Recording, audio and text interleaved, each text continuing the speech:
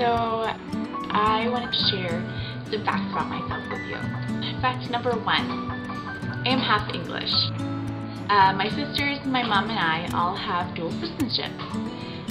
My dad and my mom were both raised in England. Well, my dad's American and he moved there when he was 9. My mom is actually a English citizen, and she was born in Malta, which is a small island just south of Italy, and traveled all over. She grew up in places like Singapore, and didn't actually live for a long period of time in England until she was in her very late teens and early 20s, where she moved in with her sisters to an apartment in Oxford, where my dad so happened to be going to university.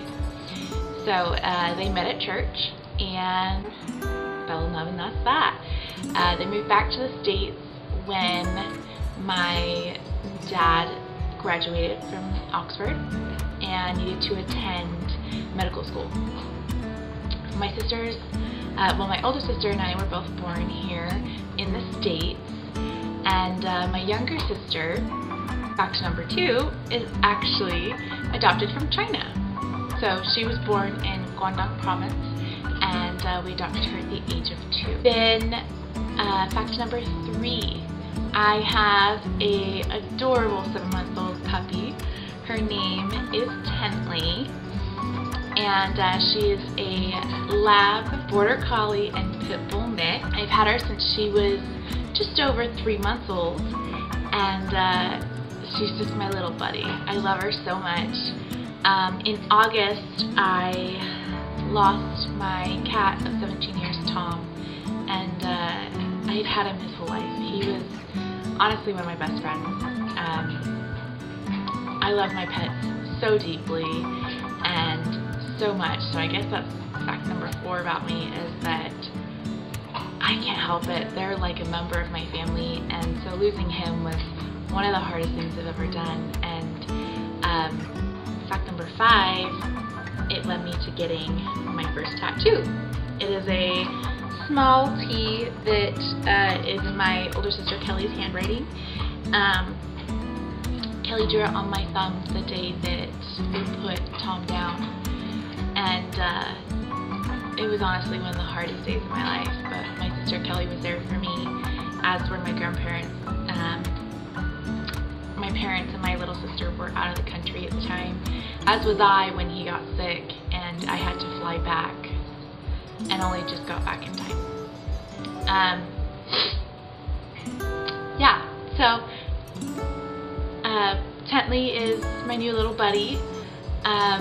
We also have my family also has a golden boxer by the name of Milo, and he is just the funniest character you'll ever meet, and he and Tentley are best friends.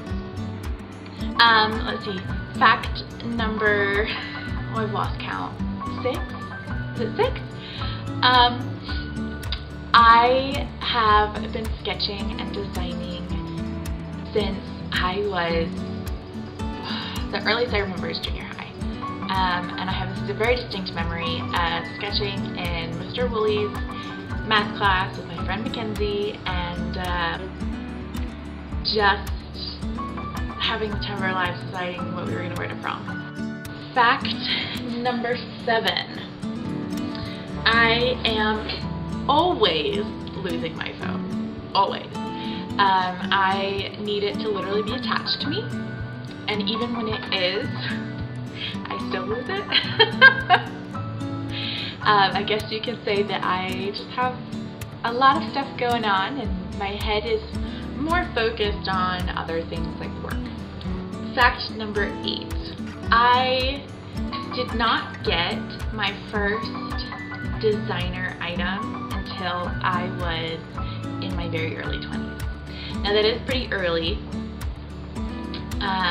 for some people. However, it was a gift, and it was this pair of Kate Spades necklaces. They are still my absolute favorite today, and they've held up really well. So I love them. I'm a little obsessed with Kate Spade and also have a Kate Spade wallet, and for my 23rd birthday I bought myself a Kate Spade bag. I now have 2 Kate Spade bags and a Michael Kors backpack.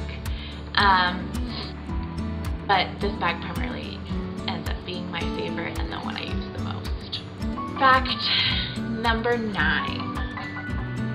I love quirky socks. Oftentimes I will be wearing the strangest socks, and my favorite thing to do is just in the middle of a conversation, I just go, "You guys want to see something?" And I whip my foot out of my shoe and just like pull my foot up and show off my socks. My favorite pair are actually they're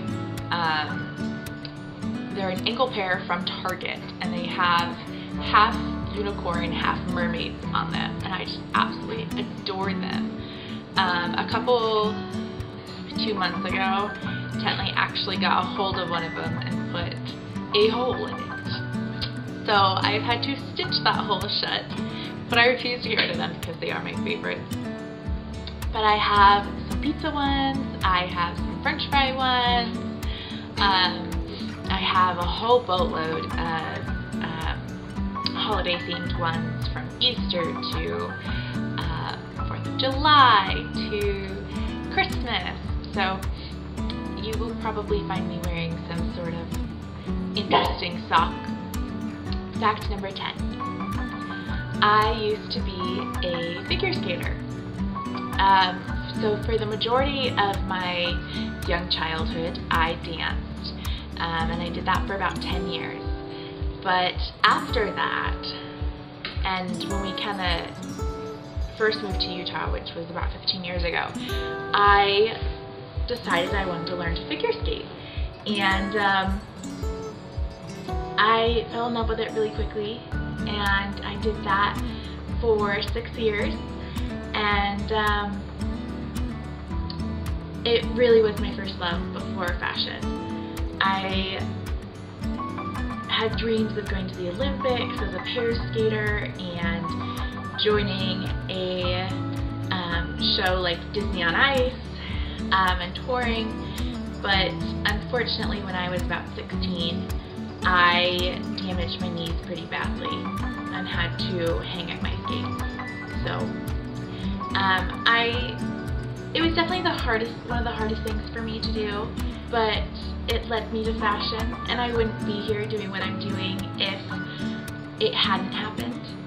So I'm glad it did happen, and I'm glad I still had that time in the ice.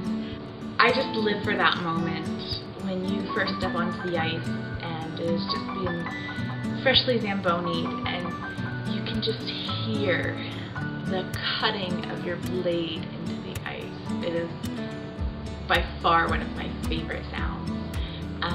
And it's the same sound you get as you come off your blade and land back on it after a jump. It's just one of the best sounds in the world. All of these facts have helped sort of shape me from things like, my heritage and ice skating, to things that are just little quirks about myself, like my socks and my love of gummies and sweets. So I hope it helped to get to know me a little bit better, and hope to